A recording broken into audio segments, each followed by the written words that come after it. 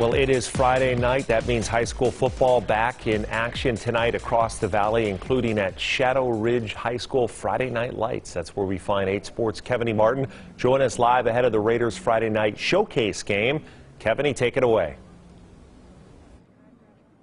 Well, hey, Brian. Yeah, thank you very much. We have an intriguing matchup on hand. Shadow Ridge hosting Durango High School, as you mentioned, in the Raiders Showcase game of the night. And I'm joined by former Raiders Super Bowl champ Keith Moody. Thank you so much. And we were just talking off air that you grew up in Syracuse. You played high school ball in Syracuse.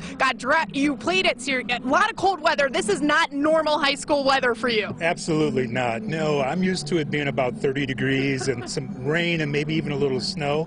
So coming out here and it's 100 degrees when they start kickoff, it's quite an adjustment for me thinking about high school football. And, you know, you've obviously played at every level.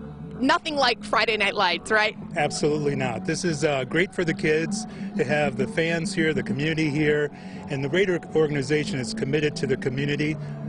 Owner Mark Davis and all of the Raider organization love to be involved in the community. That's why the alumni are at so many of these community functions. And I mentioned Super Bowl champ. You actually have your Super Bowl ring on. If you can show the camera, that's awesome. Well, you know, still talk about what the pride is wearing that every single day. Well, it's a dream come true.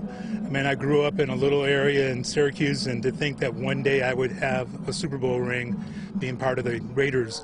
And that was Tom Flory's first year as a head coach, and he won the Super Bowl as a head coach. So we're all very proud of him going into the Hall of Fame and looking forward to it. Celebration soon for him. Well, thank you so much, Keith. Have fun tonight. Stay cool. And, of course, coming up at 11, we'll have highlights of Shadow Ridge and Durango High School. Reporting live at Shadow Ridge High School, Kevin Martin, 8 Sports Now.